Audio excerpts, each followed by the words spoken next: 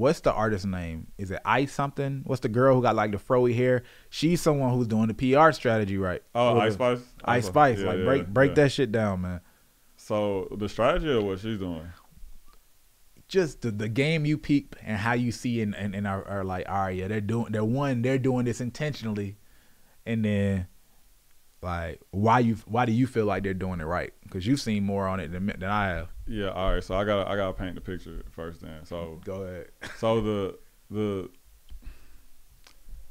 so we have the influencer strategy that we do that we call IGPR, right? I feel like we made it up, so I feel like we have to explain it. Yeah. But basically, what IGPR is it borrows from elements of like traditional PR campaigns.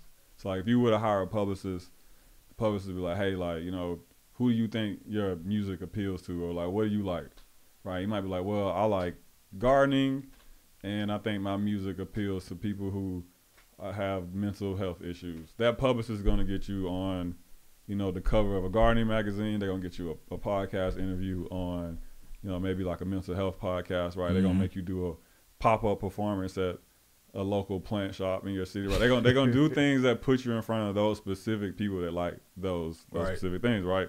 So now we take that to social media.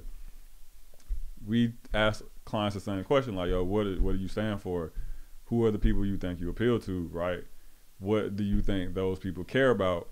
And so if the client is like, yo, I like gardening, or my fans are into gardening, and, you know, I want to speak to the people that talk about mental health, we might go get, you know, their song made into a clip behind like a video about the best compost to buy or something, right? And we put the song in the background of the video and we blast it out to 100 plant pages, right? And then we take a clip of them talking about them going through their mental health stuff, and we might put it on like a music blog page, right? So we're taking that same strategy that publicists would take in the PR in the press world, applying it to content and social media. So the thing that I noticed recently that we started talking about was like how Yeet was implementing that. Oh yeah, yeah. True. So I was talking about how like Yeet, as he got closer to his album, I started noticing that like Our Generation Music, which is a really popular music page on Instagram, was posting a lot more about him. So it's like they were posting videos like, you know, here's Yeet in the studio with a random artist. And like, here's, you know, Yeet's XYZ song just hit 10 million streams.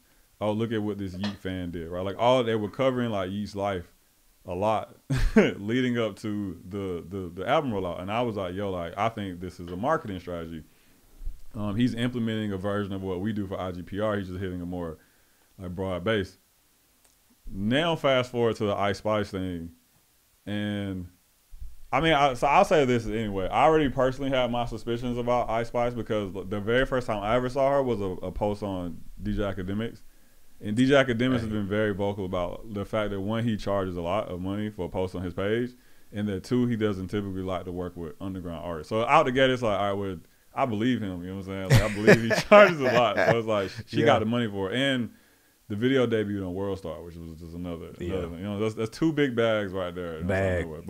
But what solidified it to me was there was this clip. I think it was a meme about a line from one of her songs. She has a song where she's like, "We both from the Bronx, so I know that you dirty," or something like that, right? And so like the internet was like memeing that clip, and I remember scrolling on my timeline, seeing the first music page that posted about it, and looking at it, laughing at it. And I scroll, and then I see like a second page. I'm like, damn, that's crazy. Like they posted the same thing.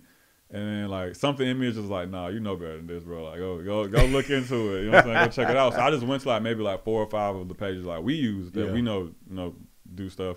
And like they all had posted around like the same clip, maybe within like 25 to 35 minutes of each other. I'm like, oh, this is a marketing campaign. Like somebody's running this around her. And they killing it, by the way. They're killing it, yeah. So they've been doing the same strategy. If you look at like how they've been keeping her name out there, it's all a bunch of personality clips that are getting seeded out and blasted onto different music pages. I was seeing one right before I came here. It was like a video of her like walking in heels and like falling down or something. And like I saw it on like 3 or 4 music pages, you know what I'm saying, like today. And so like they're consistently doing it with her, like, oh, here's a lifestyle thing that happens around her. Let's get these 20-something pages to blast out. Here's a big music thing that happened around her. Get these, like they're doing the exact same strategy, the IGPR strategy, and they're doing it really well. And this is how you know that shit is going crazy.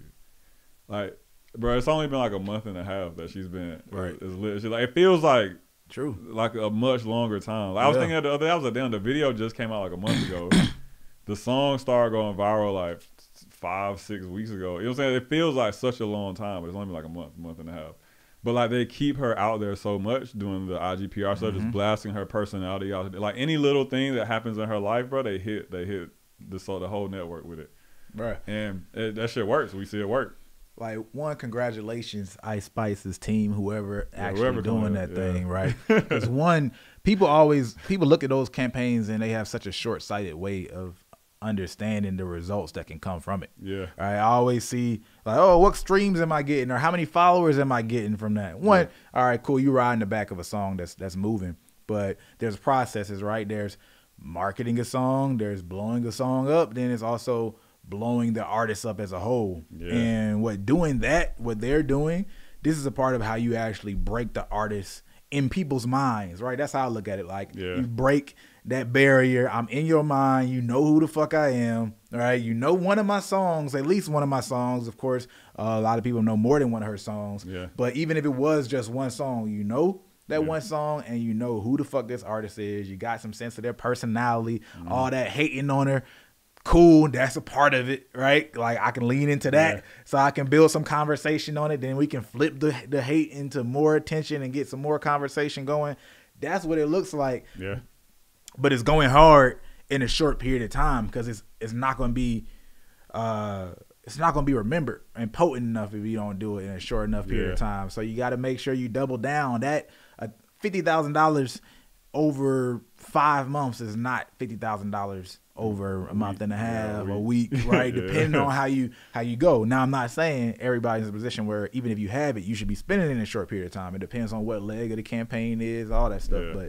But like, they're killing her shit, bro. They're killing her shit. And the other thing, I just thought about this in the moment, but it's crazy, is like, she's doing what a lot of viral artists have a problem doing, which is putting the face to the viral song. Exactly. Like, you know, that's probably the biggest issue a lot, especially because, I mean, she went viral through TikTok like everybody else, right? And like, that's the biggest issue those artists have. Yo, the song got 100 million streams on it. You don't know who the fuck made that song, right? You couldn't put they could walk past you and you wouldn't know, but it's like, you know who made this song because they made sure to just keep her out there and like make sure like we're seeing her face, bro. Like, I see her face at least like 9 times a week, like easy at least. Yeah, she just be popping up, and then she has that fortune. A lot of times it helps when you're in that first leg of your breaking period to have a unique look. Yeah. Now, that just might be the way she dresses and shit. You know what I mean? Yeah. But like just a little afro, you know what I mean? The complexion of her skin, it's a little slightly different look than what people are used to seeing. Just like at the beginning